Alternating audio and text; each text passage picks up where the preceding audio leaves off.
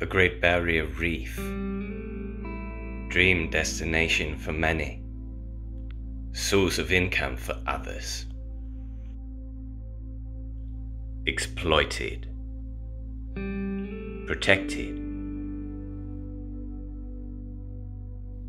the center of a crisis.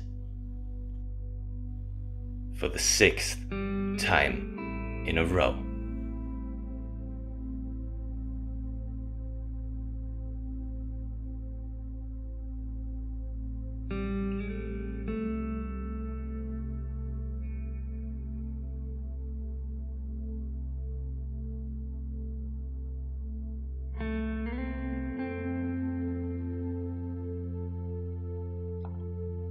Shallow water coral reefs are mostly found at temperatures of 18 degrees Celsius and upwards.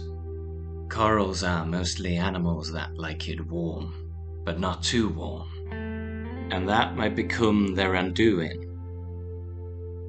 For the probability of thermal stress rises when temperatures are elevated at least 1 degree over the ordinary for at least a month. And that is when bleaching happens.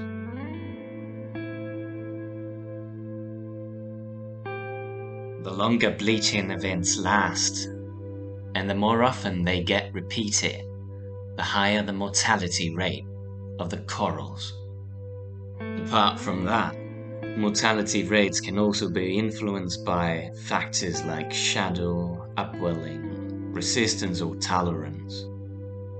But overall, heatwaves lasting all summer long are more often than not gonna cause severe bleaching events. Recovery of damaged reefs probably takes about 10 to 40 years. But the Great Barrier Reef only takes more and more damage, year after year. This year, 91% of all 719 surveyed individual reefs of the Great Barrier Reef were affected by at least some degree of bleaching.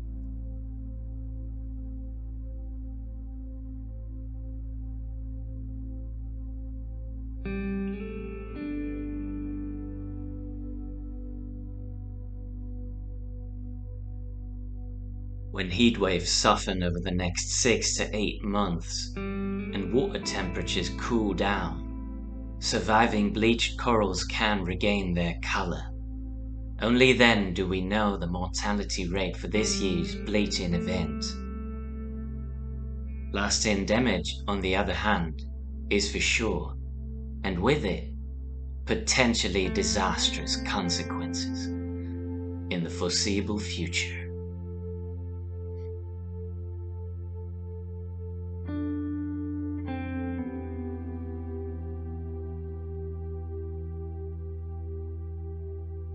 Thanks for watching.